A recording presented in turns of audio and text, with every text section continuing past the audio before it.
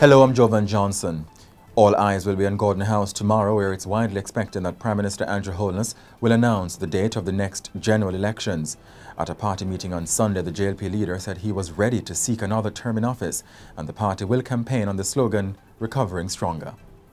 And Mr. Holness on Monday criticized alleged PNP supporters for disrupting his campaign in Trelawny.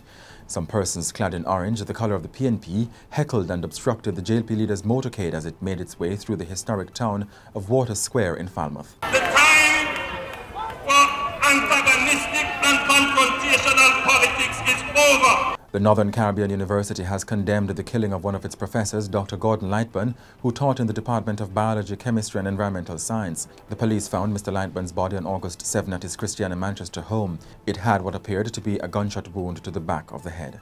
Overseas, the New York Times is reporting U.S. President Donald Trump is considering new immigration regulations that would block citizens and legal permanent residents from returning to the U.S. from abroad if authorities believe they may be infected with the coronavirus.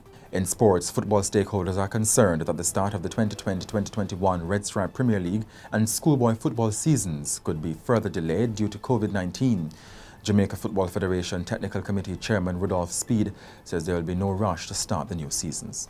In your currency trading today, $1 US was being sold for $149.07, the British pound sterling for $194.89, and the Canadian dollar for $112.26.